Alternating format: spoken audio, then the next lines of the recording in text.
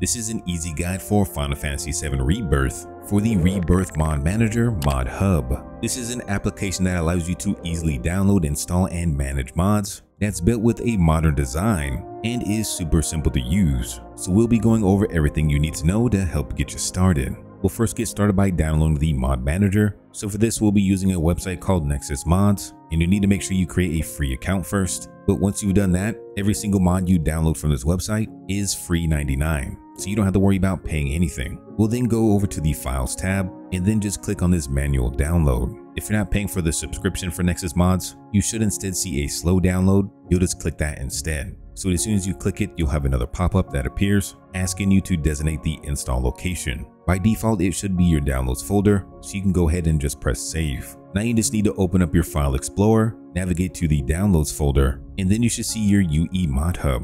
This is an executable file, so all you need to do is double click it. Once you do this, you may see a Windows protected your PC. This always happens when you're downloading third-party software. It's just something that Windows doesn't recognize. So just click on more info and then go down to run anyway. You'll go through the license agreements, the actual install location, which will be in your program files, and then you can finally install it. It'll take a few seconds for it to install, and then once done, you just need to press the finish button. You should also see the UE Mod Hub shortcut on your desktop, so you can always click on this as well to get to the actual Mod Manager. Now we need to connect our Nexus account to this Mod Manager. So we're going to need to find something called the Nexus Mods API key. This is something you want to keep secret, so never share your API key, just like you wouldn't for your password. On the Nexus Mods website, you're going to click on your profile picture, and then you're going to go down to Site Preferences. On this page, we're going to go over to API keys, and if you scroll all the way to the bottom, you will see your personal API key. I'm not showing you mine because, like I said,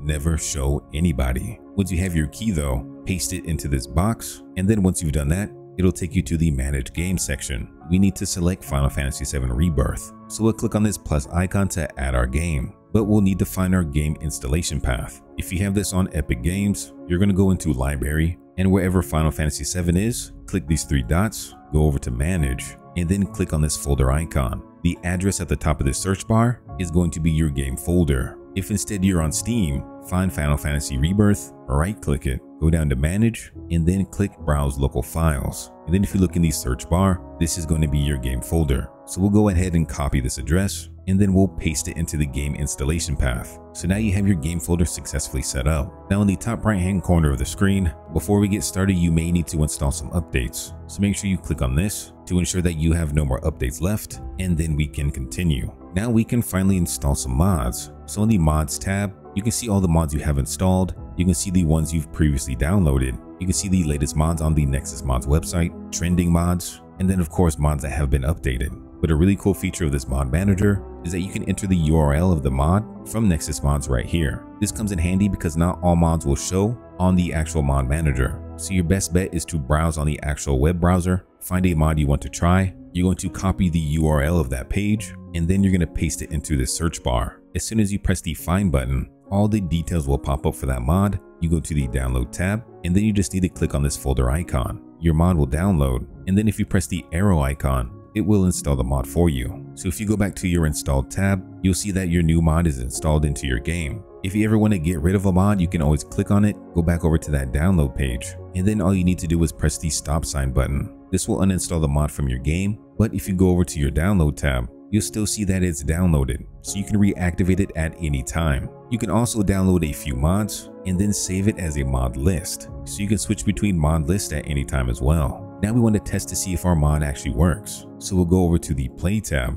and then press Launch Final Fantasy VII Rebirth. Now it didn't happen this time, but sometimes when you launch the game, you'll run into a fatal crash error. Don't freak out though, just relaunch the game and you'll be fine. It happens maybe every other launch sometimes, but it's nothing to worry about. Now when you load up in the game, you should see your new mod installed correctly. So Tifa had her standard outfit changed to black and white. So now you should have the knowledge to download any mod you want. There is, however, one caution for certain mods. We'll use this hair color mods for example. So if we copy the URL, paste it into the Mod Manager and press Find, we'll go over to the Download tab, and for this we have three different options. So we have black hair, blonde hair, and red hair. For example, if we only want Aerith with the black hair, we're going to of course click on the download and then we'll install it. So it'll show up in our installed category, but we need to go back to our game folder, go into End, go into content and then packs. You should see a mods folder that the mod manager made for you. We'll go inside of there, and inside you'll see all of these black hair packs. Since we only wanted the Aerith one, we're going to manually have to take out the cloud black hair, so you can delete those pack files. So just be wary of mods like that change all of the characters. You'll have to individually take them out. Hopefully you found this easy guide for Final Fantasy 7 Rebirth nice and easy. If you want to see even more guides like this and mod showcases in the future, make sure you hit that like and subscribe. Until then though, we'll see ya.